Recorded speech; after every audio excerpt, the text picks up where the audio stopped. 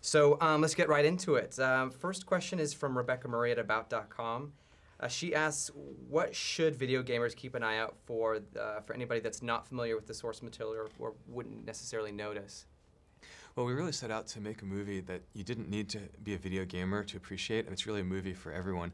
But at the same time, for people who have played Prince of Persia games, there are a lot of moments that I think gamers can pick up on.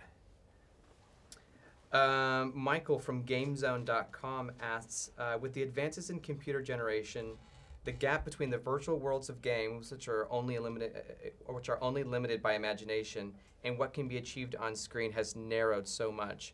There are even complete overlaps between the two mediums now. The audience may or may not be aware of how hard that is. What challenges are you facing when you work so deeply with CG elements?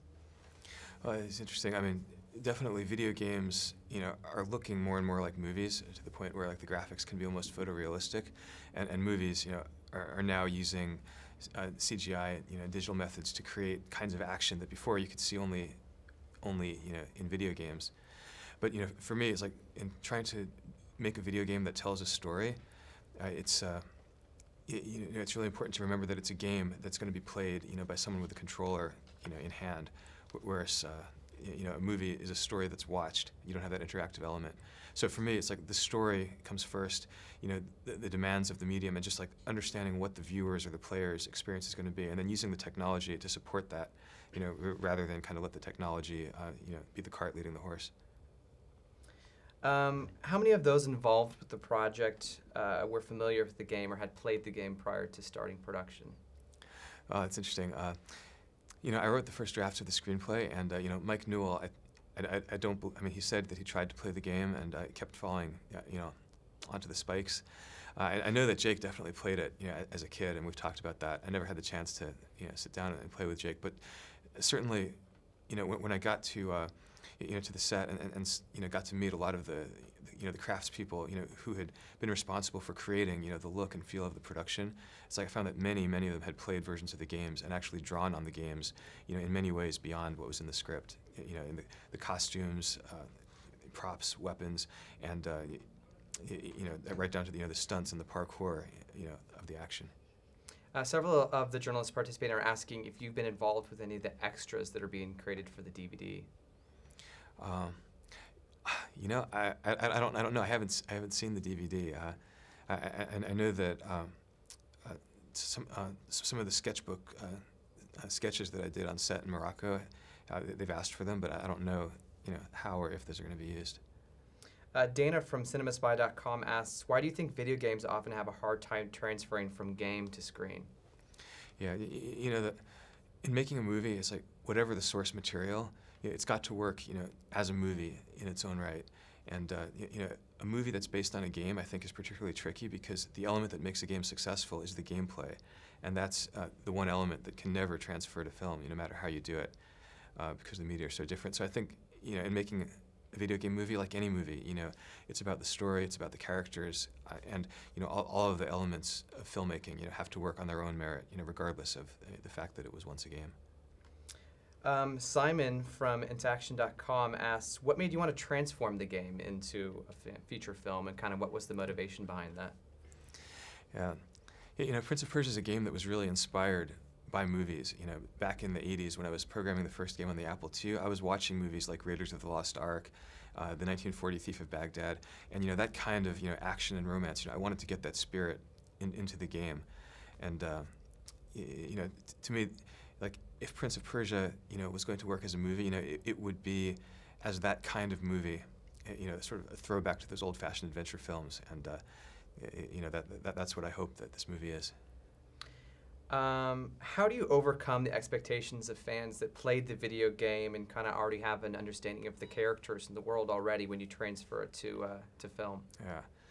Well, it's interesting. I think any time that you have something that millions of people have experienced and enjoyed in another medium, whether it's a video game or a novel, you sort of develop your own idea of the characters in the world, in your imagination, and there's no way that a movie can match that, because when you cast a flesh and blood actor in a role, they're not going to match the character that you imagine, because everybody imagines the character differently in their own way. So I hope that gamers, who've enjoyed Prince of Persia games will approach the Prince of Persia movie, as a new experience, something hopefully entertaining, that will transport them to another place and time, and remind them of the games, in a good way.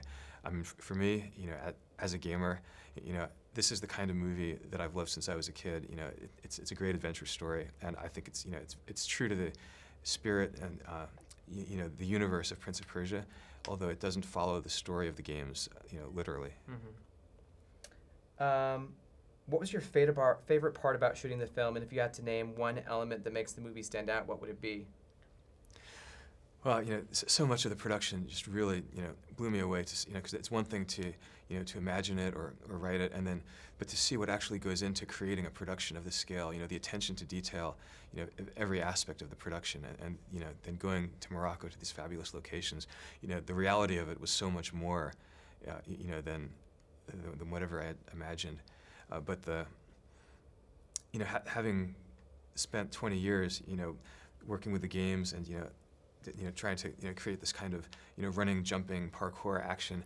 I think the first time I saw a sequence cut together of Jake as Prince Dastan fleeing over the rooftops of this city and being chased by guards shooting arrows at him, that just brought a smile to my face, because that was the kind of action that I'd imagined in creating the games, and yet it was fully realized on the screen. It's so visceral, so vivid, so much more.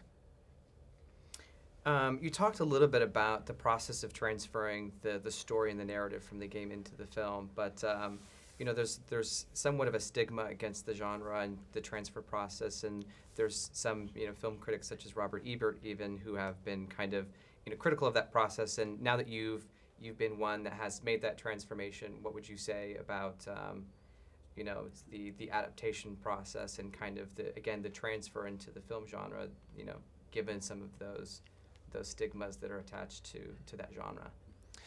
Well, I think video games, whatever Roger Ebert may think, are an art form, in their own right, but they're an art form that you have to play, to experience, whereas movies are watched. Those two things are very different. It's a very different kind of relation between the player or the viewer and the storytelling. So I think in any kind of adaptation, it's just really key to understand the medium that you're creating in, to respect the strengths and weaknesses of that medium. And in the case of film, whether it's adapted from a video game or a novel or a stage play, you have to take creative liberties in adapting it in order to make something that's going to work on its own as a movie, and I think that's the key. How important was it for you to have a hand in writing the script as opposed to having another writer kind of hand it off to that person to adapt your material? Well, I've wanted to write screenplays and make movies, since I was a kid, and even when I was creating the first Prince of Persia game on the Apple II in the 80s, I was also going to film school, making student films, writing screenplays. So, for me, the chance to finally, have a feature film come to the screen, based on this game that I'd created on the Apple II, 20, 25 years ago, is absolutely great. And it was really important to me to be the one to adapt the game into a screenplay and to be part of that process. Very cool. Well, unfortunately, that's all the time that we have with you today, but we appreciate you talking with everybody and answering a couple of questions. Well, thank you. Appreciate it. Thanks. We'll be back in just a moment with Sir Ben Kingsley.